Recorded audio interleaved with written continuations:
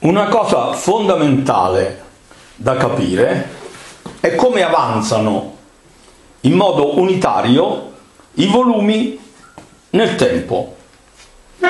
Vedete, qui è impacchettato in un cubo di spazio-tempo tutto quello che esiste in un cubo il cui lato va da -1 fino a +1 ed è 2. Il volume è chiaramente 2 al cubo uguale 8.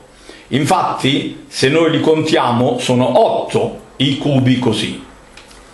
Ora, come facciamo a lanciarli unitariamente nel tempo? Dobbiamo ridurre la sezione a uno solo, smontarli come sono e metterli uno in sequenza dell'altro, così.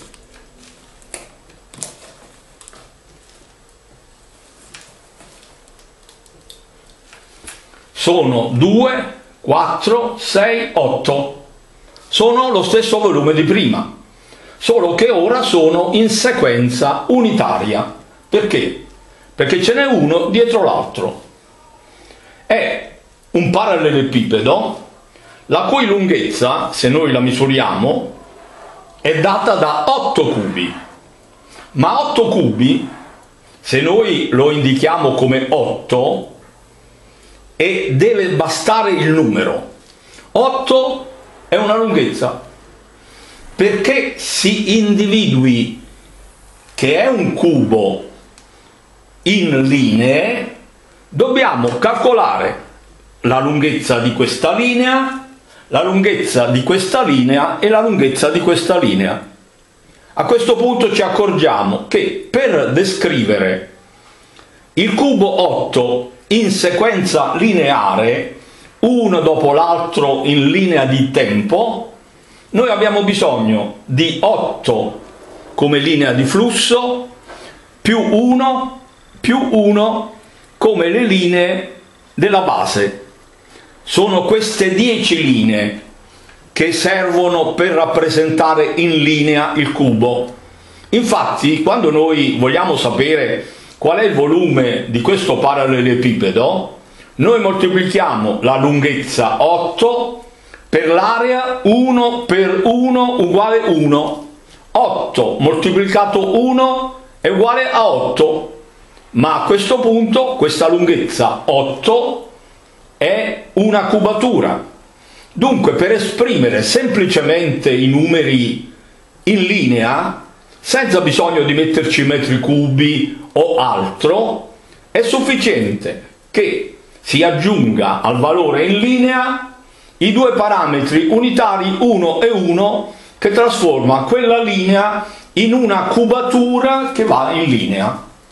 In questo modo semplice, schematico e che è sempre questo, si calcola sempre tutto lo sviluppo in linea di tempo, perché noi quando rappresentiamo tutto in linea, per rappresentare la presenza di questi 8 cubi che fanno parte del cubo fondamentale, quello complesso che ha lato 2 e che li impacchetta in questa maniera, e sono 8, in questa maniera noi che cosa abbiamo? Non abbiamo certo l'area unitaria, perché l'area è 2 per 2, è 4, la lunghezza è 2, 4 per 2 fa sempre 8, però non è una sequenza unitaria, perché l'area non è 1, l'area è 4.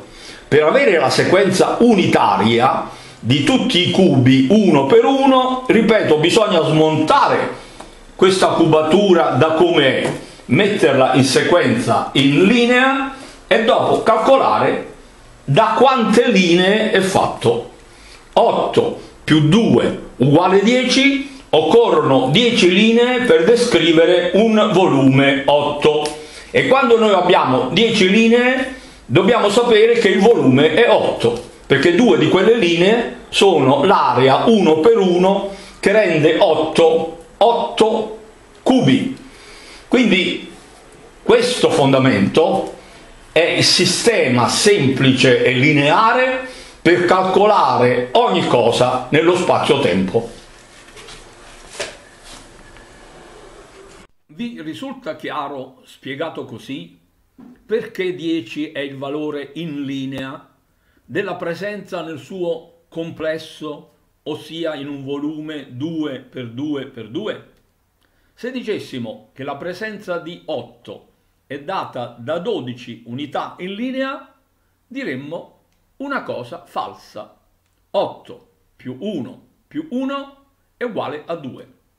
Non possiamo fare 8 più 2 più 2, perché non avremmo più un'area unitaria, ma 2 per 2. Ora, forse, fate meno fatica a capire il calcolo del ciclo finale del tempo. Se un cubo al lato 2, crescente da meno 1 a più 1, è dato da 8 cubi al lato 1, come abbiamo visto, il volume 1 è descritto da 3 parametri, è 1 e trino ogni volume. Il volume 8 però è descritto da 10 parametri lineari, tanto che l'incidenza su uno degli 8 cubi del complesso è data da 10, che è la lunghezza che serve per misurare 8 cubi, e gli 8 cubi, tanto da sapere quanta lunghezza vada per ciascuno dei cubi quando è parte di un complesso 8. Quando è da solo ne occorrono 3, ma quando è parte di un complesso 8 occorre 1,25, per cui occorre 10 ottavi, ossia i 10 valori in linea occupano stavolta quei 2 in più rispetto a 8, vanno divisi per 8, invece quei 2 in più, quando il cubo è uno solo, si vanno ad aggiungere a quello solo e il cubo diventa l'espressione di una entità una e trina, una come volume, trina come parametri in linea per rappresentarlo.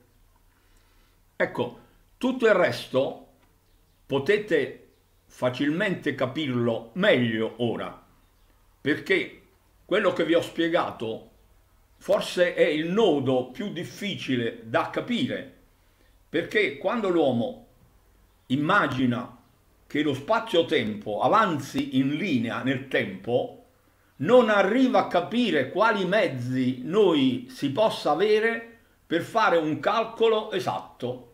Il calcolo esatto io ve li ho mostrato, e proprio da questo valore 1,25 scende poi il ciclo unitario del tempo, che io spiego qui, l'ho spiegato dettagliatamente nell'altro video che ho mostrato in precedenza.